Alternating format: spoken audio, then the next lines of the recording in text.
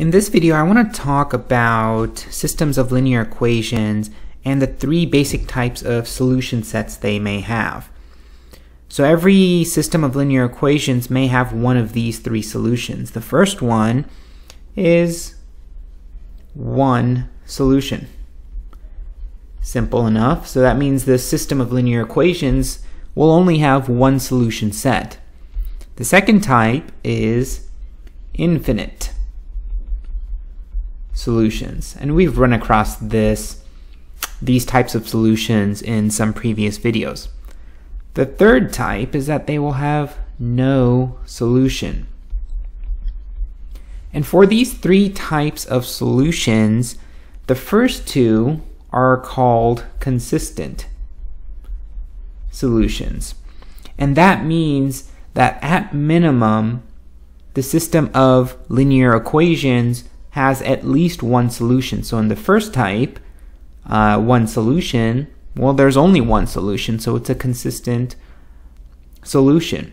In the second one, infinite, although there are an infinite number of solutions, it has at minimum at least one, right?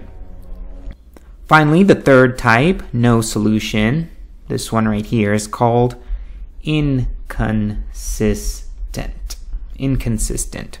And that means this has no solution at all. There are no solution or solution sets that satisfy a particular system of linear equations. So we'll look at a few different examples as well as graphing systems of linear equations to figure out what the solutions may be and what types of solutions they are.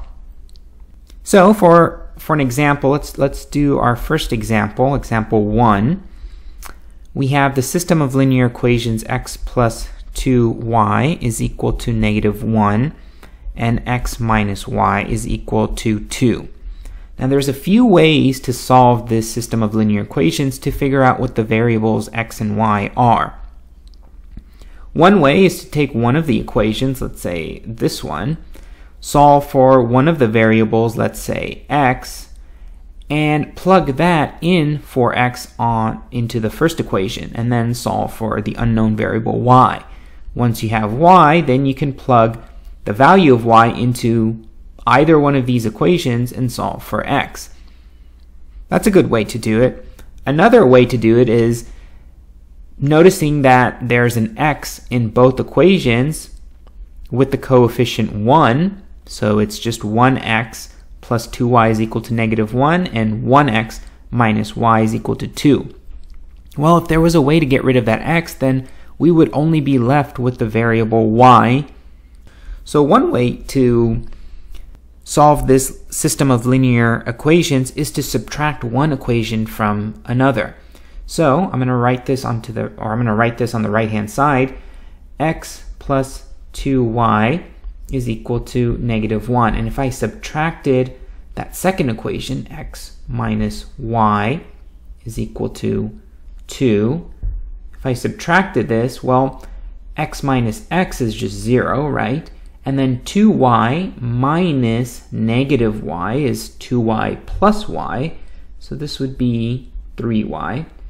And -1 minus 2 would be -3.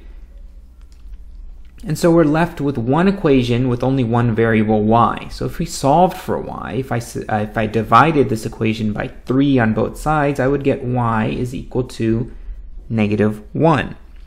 So if I take y is equal to -1 and I plug it into either one of these two equations, I should get a value for x. So let's just choose the second equation. X minus y is equal to 2. Well, y is -1, and that's equal to 2. So x plus 1 is equal to 2. And if I subtract 1 from both sides, I get x is equal to 1. So the solution for this system of linear equations is x equals 1 and y equals -1. Now we can also do this graphically, and I'm going to pull up a software here where we can actually type in the two equations, look at the graph, and figure out what solution it might give us. So for the first equation, we had x plus 2y and that's equal to -1, right? And in our second equation, we had x minus y is equal to 2, right? So if I hit graph, we're going to notice something interesting. We're going to see that x plus 2y equals -1, which is the blue line here, and x minus y equals 2, which is the green line here, all intersect at this one point. So that means whatever point this is, whatever coordinate this is, it will satisfy both of these equations, the blue one and the green one. So graphically, we can see that the x-coordinate here is 1, and the y-coordinate here, well, that's -1, right? And that is pretty consistent with this and this, right? Our solution was x equals 1, y equals -1. Since this solution only has one pair of coordinates that will satisfy both equations or both lines, we say that this is a consistent solution and it has one solution. So let's take a look at another example, and I'll do this one in green. I'll call it example 2. What if we had this pair or this system of linear equations, x plus y is equal to 2 and x plus y is equal to -1? Well, immediately you can see that the left-hand side for both of these equations are the same. So how can they possibly equal two different values on the right-hand side? So this is not right? There's no solution to this. You could not find an x and y value or values for x and y and plug it into both of these equations to get 2 for one equation and -1 for the other. In other words, both of these equations could not equal 2 and -1 simultaneously. So what we can do here for this example is we can actually graph it and see what this is going to look like. So if I remove both of these equations and plug in our new equation, so x plus y is equal to 2, and add a second equation, x plus y is equal to -1, and we graphed it, well, this is interesting, right? So the blue line, which is x plus y is equal to 2, is this straight line up here, and x plus y equals -1 is this green line right here. And notice that as much as I zoom out of this graph and extend the x and y axes, you'll notice that these two lines never cross. In other words, these two lines are parallel. So there is no intersection between these lines, and therefore this system of linear equations does not have a solution. And what did we say up here? No solution means it's inconsistent, right? So let's take a look at a third example, our final example for this video. Example 3. What if we had this system of linear equations? X minus y is equal to 1, and 2x minus 2y is equal to 2. Well, I'm going to tell you that this has infinite solutions, and that's because the second equation is just twice the first equation. So if I took the second equation and I factored out the 2, I would get x minus y is equal to 2 times 1, right?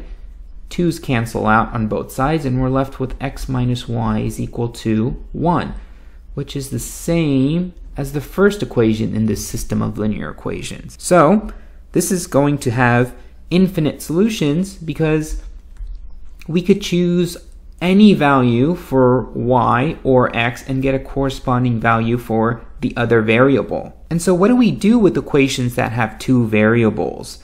Well, we can represent the solution parametrically, right? There's an infinite number of solutions, so we can just represent the solution parametrically.